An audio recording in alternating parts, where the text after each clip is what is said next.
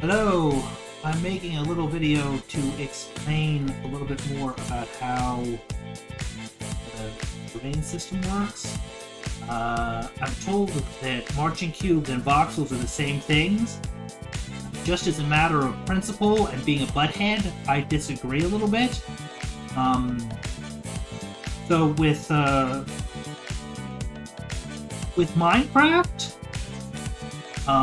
the terrain is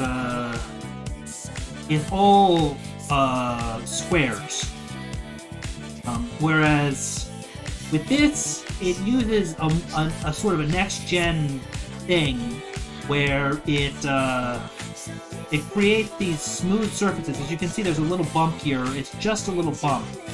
It's not, and then that actually will serve as a ramp. That's part of the reason why I'm using the cars, is because you can do sick jumps, which is cool. And yes, theoretically, if the code were good enough, you could do an actual loop-de-loop. The camera would have to be different, but yeah.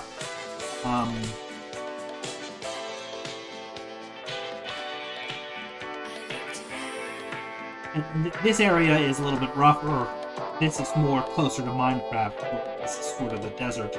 But for example, you can smooth out this terrain if you want.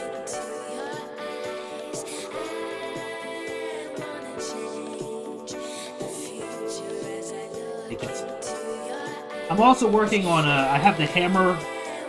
Totally different. We have the pickaxe in Minecraft, and the hammer is a totally different thing. Where you can actually literally chip just one pixel, one marching cube. You can kind of chip away at it.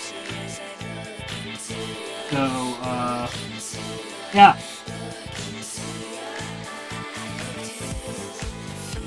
If you have any questions, I'm happy to explain how I did anything.